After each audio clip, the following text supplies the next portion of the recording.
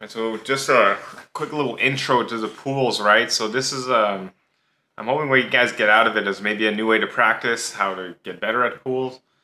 And also just when you have a bad start, it's not the end of the world. Your confidence just absolutely drains down, right? I had a lot of very negative thoughts. I was like, what am I going to do? What if I go 0-6, right? And all of a sudden I was like, oh my God, what do I do? Very dark thoughts, right? You even go, in my mind I was like, oh my God, if I go 0-6, I'm quitting fencing. This is the worst. And it's so easy to get so self-destructive. And for me personally, is I had to, it's not necessarily that I had to talk myself out of it, because I wasn't good. I talked to my coach, and I just asked for a lot of advice. But just don't, for me it's about not letting yourself sink down to that hole where it's just an absolute spiral of negativity. Go talk to people. The people around you that are helping you are happy to help you. They want to see you succeed, or at least I hope they do. So just, and then if you are alone, try to just focus on the positive. Just tell yourself, when I want to do something, I'm going to go do it, right? So for me, the go moment was, I think, it was when I'm fencing the Korean guy. I just said, I'm going to flesh, and when I do, it is going to be glorious. And I did, and lo and behold, it was just absolutely magical. And then, if you're looking for ways to practice your pools, but at the same time you want to practice your 15s, whenever you fence a 15 with someone in your club, make those first 5 points just life or death, right? It's a pool bout. You want to win that pool bout. You're practicing for that pool bout, and then once you get past the 5, you're either practicing holding the lead, or obviously you're in a hole and you need to win this bout now. Right, so just a few little things. So let's check out my pools, and I hope you guys enjoy this. Thanks for watching.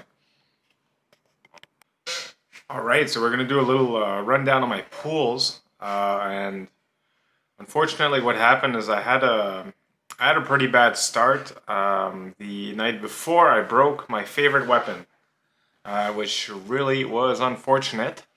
And as I got into my first bout with Lugo, I never fenced, but I knew he was coming off a pretty decent tournament in Sochi. I mildly overthought how, I really thought he'd be more intense, but he just kind of waited, and eventually I did nothing until he did one action, and then, just as you'll see in the bout coming up, all I really did was jump around and wait for something to happen instead of actively just trying to make something happen. And this was where my first real mistake was. And then on top of that, my weapon didn't pass the gauge, which had passed right before my warm-up match, so that's on me. I should have checked again after that warm-up match, right before the pool. So that was just really unnerving. So I was like, oh my God, 2 things going wrong. Then I tried to shake it off, and as you'll see, as much as I could try to shake it off, it was a rough bout. So let's check it out.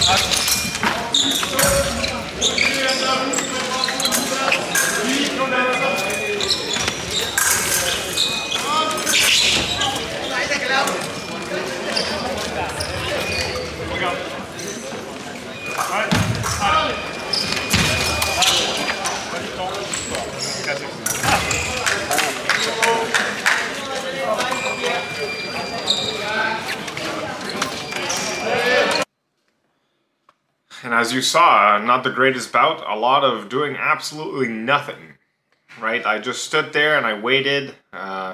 You could argue that I was kind of close to getting that first top hit, but after that, 30 seconds left, probably even less.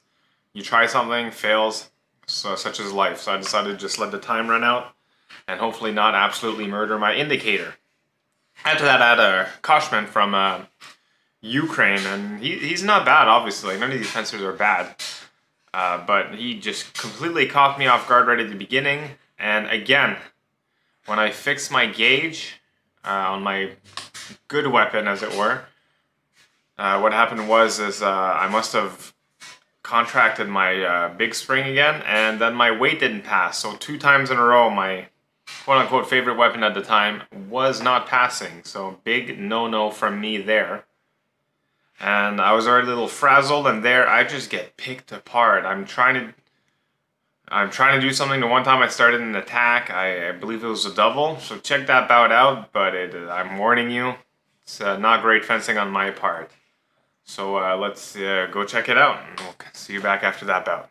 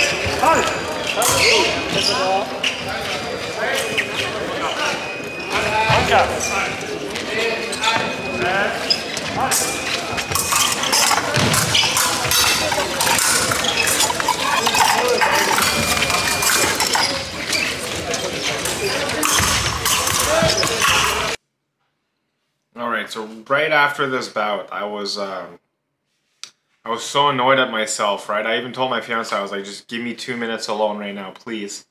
I just didn't want to see anyone.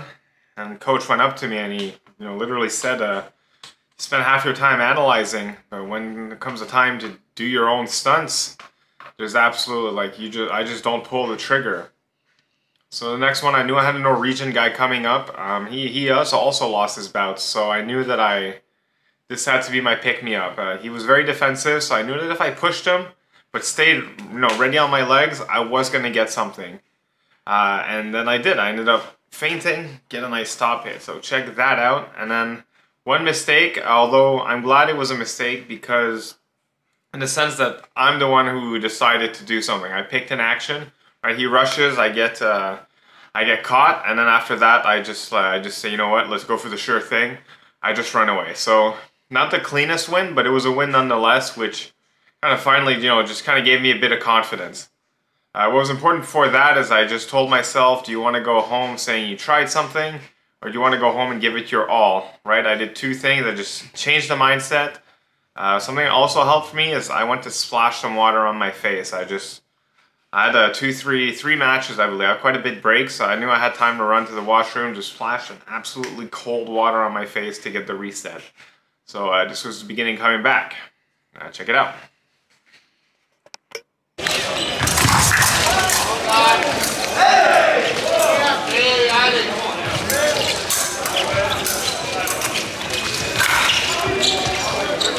No toca a ti, pero fue intencional. O fue un reflejo.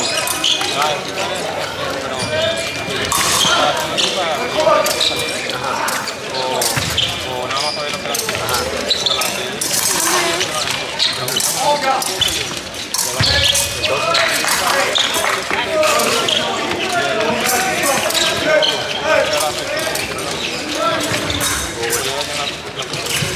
Recataste conjunto, bien, bien, eso es lo que tienes que hacer, varía esa vaina y buscar el tiempo bien, perfecto.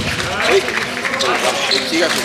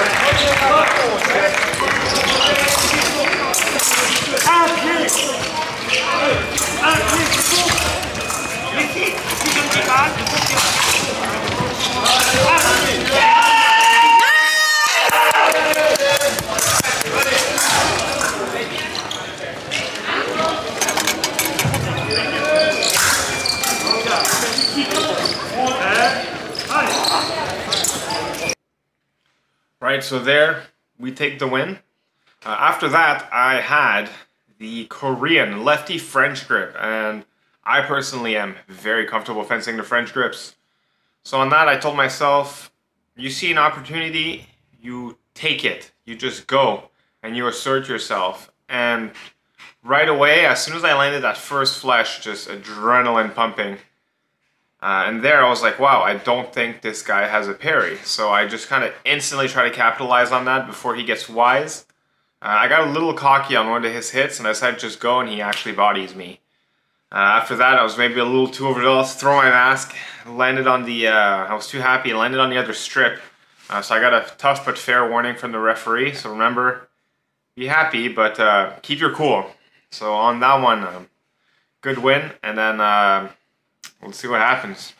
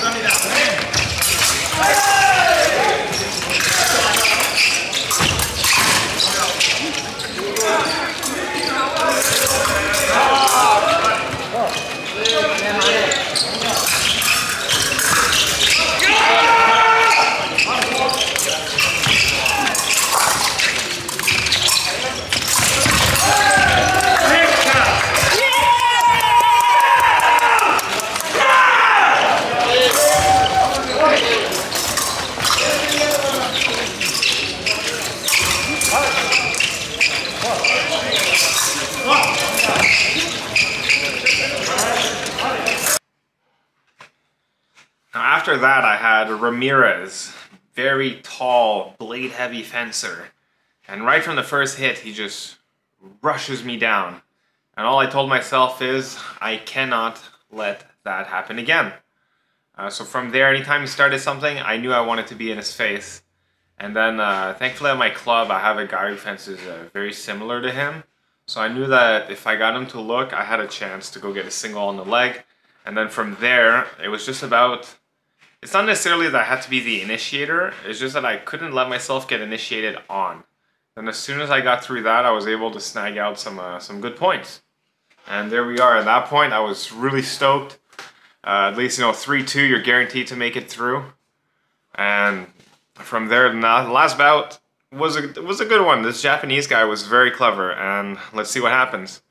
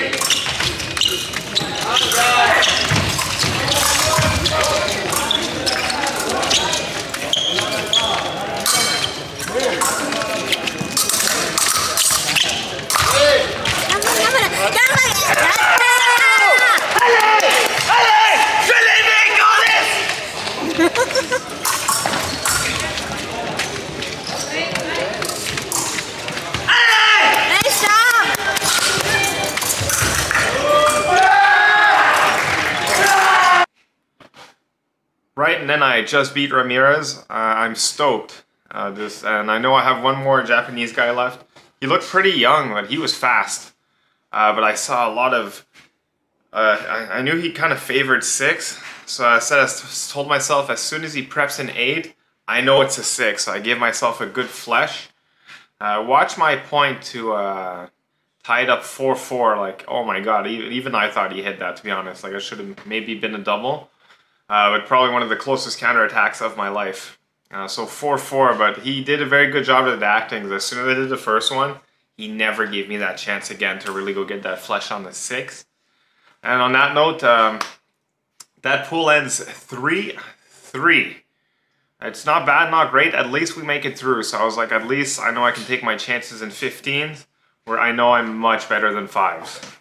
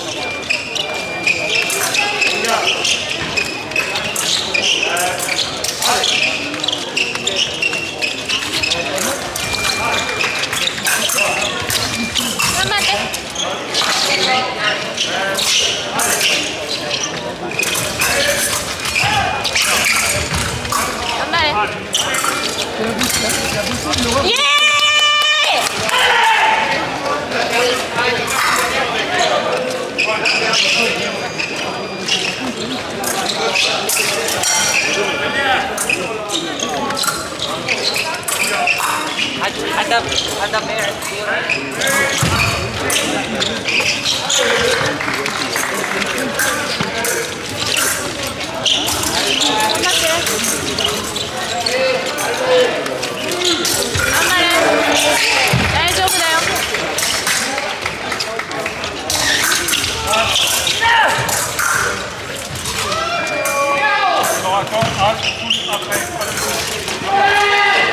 Sorry.